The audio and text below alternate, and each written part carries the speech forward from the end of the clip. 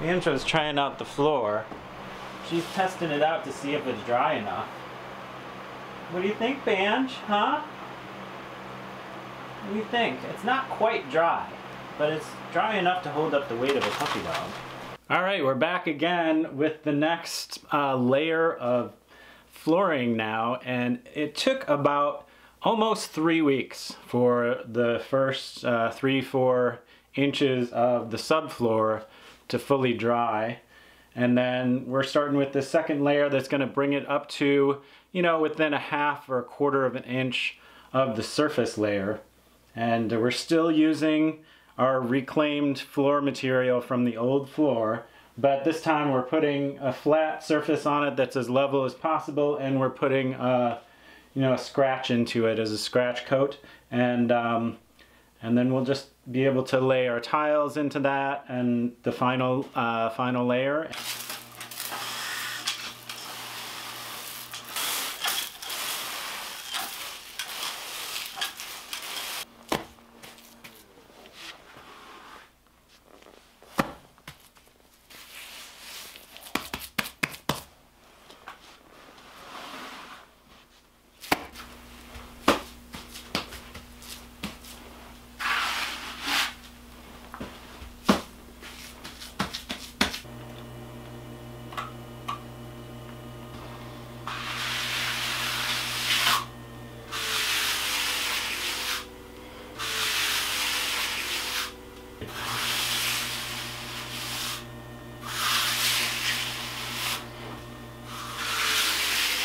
Alright, so we got the second coat of floor in, and it's pretty much dry now, and I'm mixing up the final batch of the finished floor. And so I'm mixing this up all new. I'm not going to reclaim and reuse the old flooring because I just want this to be a certain mix, and I want it to be special, and it's going to be that last thin coat. Don't want it cracking at all. So the first step was grabbing a bunch of clay, and we get clay around here from people digging up foundations. I think this stuff came from somebody who was digging out a root cellar, because where I live, if you dig down about 10 inches, you hit pure clay, and so everything below that is just this great clay. It's perfect for natural building. It's great that we have this resource right here that's local. And you mix it in a certain proportion with sand and then some kind of fiber. I'm probably going to use sifted straw and also some cattail fibers because I want to have quite a bit of fiber in this finish layer so that there's a lot of good resistance to wear and tear.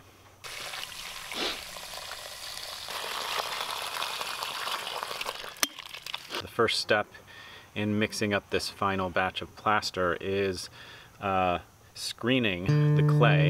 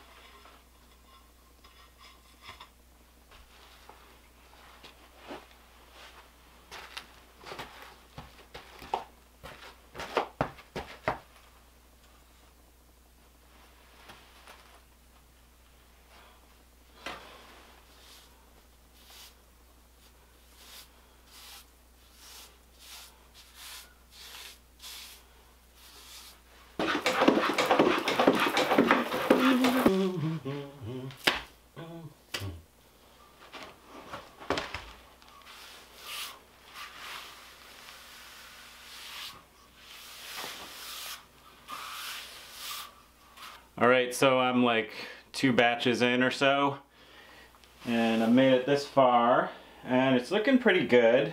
I think I'm ending up using quite a bit more of the floor material, like the new mix of floor material, and that takes a lot of sifting, it takes a lot of slaking of clay, and so it's just taking a lot longer than I was expecting because the reused floor material just went so fast putting it in.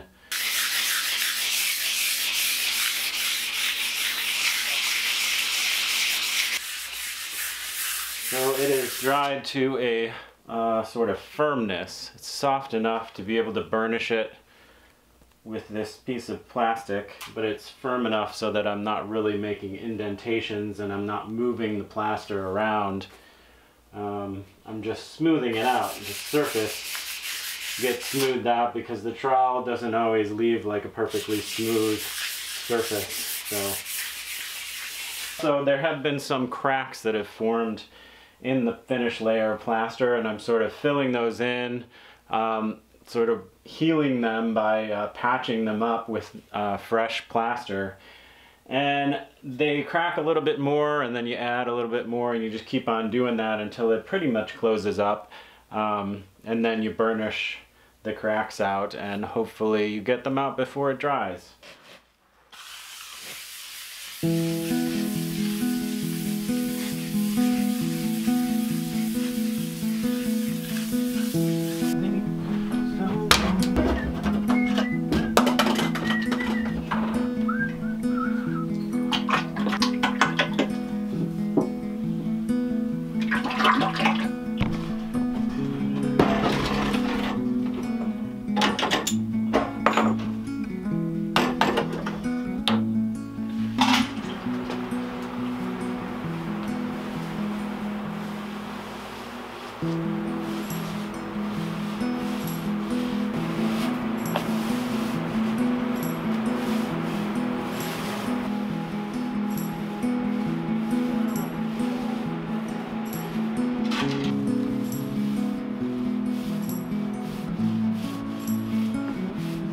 I've got this entire first section done, which is about 2/3 of the floor, and I've got the linseed oil on. I put about 5 coats of linseed oil on. I didn't end up using any kind of solvent. It seemed to take up the linseed oil just fine. Kept on taking it up and it was soaking in pretty good. So I've let it dry for several days now, but I'm gonna just move some of the kitchen stuff into place. I'm not really gonna start using this place right now, but I'm gonna try to clear that space over there so that I can get going on that last section of floor and get that laid in as soon as possible. Looking forward to getting this place back into some semblance of organization and also getting my kitchen back. And as far as how it turned out, I'm fairly happy with it. Most of the floor looks fine. There were some problems with cracking, and I think that was just my method of laying the floor because there's certain parts of it that are fine and it's all the same plaster mix. But some parts of it cracked more than others, and I think that might have been just the way that I was spreading it with the trowel. I might have been sort of stretching it out too much. Okay, I think we got it this far.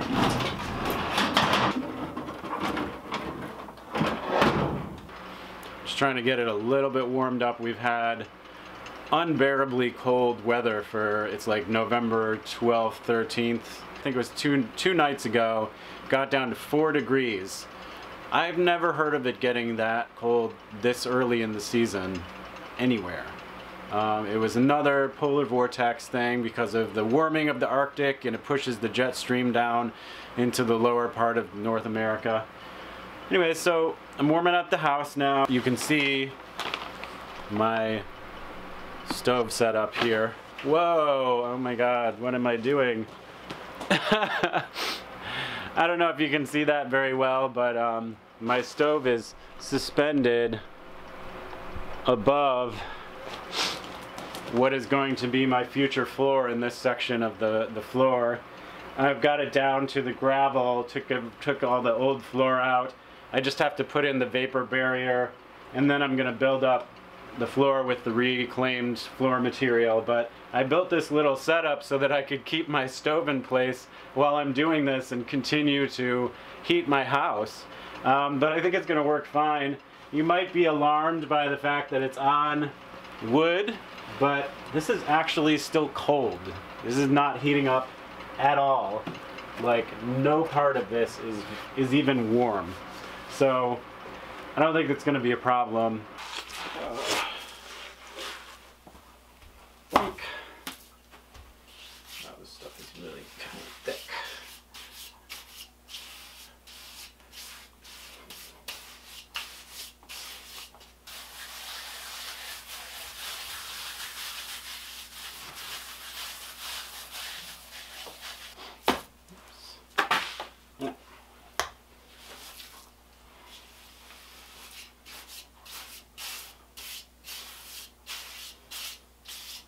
Now, although it's going to take a lot longer to dry, I decided to do one additional layer instead of just doing it all at once because it just seemed way too thick and likely to crack.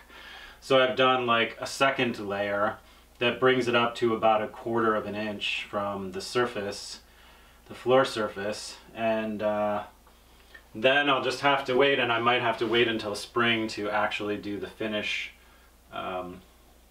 layer, because I'm going to be going to Florida and this is probably not going to dry until around the time that I leave. It's unfortunate, but I think it's a better option than having it all crack like crazy.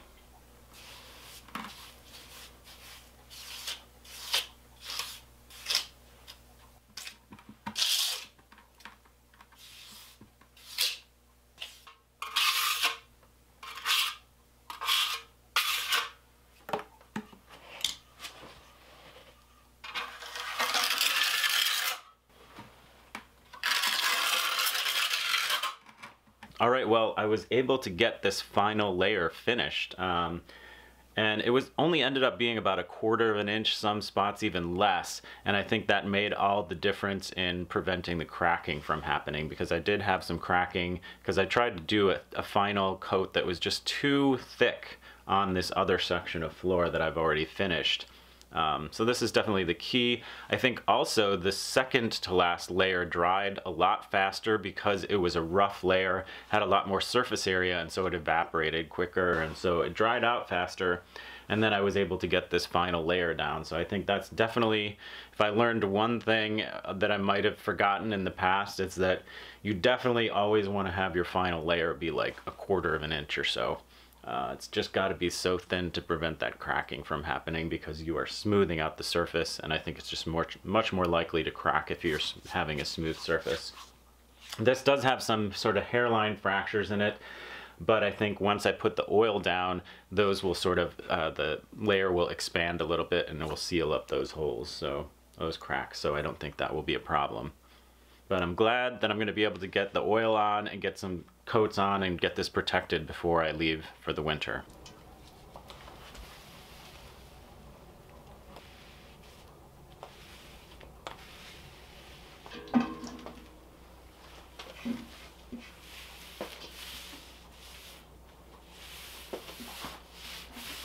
Well, it turns out it has taken most of the fall to finish this project, but tomorrow I leave for Cleveland and then eventually on the first of the year to Florida, and I just finished pretty much sealing this floor with linseed oil, and it's all smooth. I got the tiles laid. There's a little bit of drying that I'm going to allow to happen while I'm gone, and then I'm going to finish off the tiles over there, but pretty much the whole floor is done now. I've got my wood stove back where it should be and sitting on the floor. And now I'm ready to take off. I'm ready to leave it for the winter, and it'll continue to dry. The oil will continue to dry while I'm gone. So we got it done just in the nick of time. And I did not think I was going to even get this far before I left. So it's good that I made it this far. So I hope you stuck with us the whole time. Don't forget to subscribe to my channel, share, and give a thumbs up to the video. And also check out the Hardcore Sustainable Instagram page and the Facebook as well. And we'll see you next time.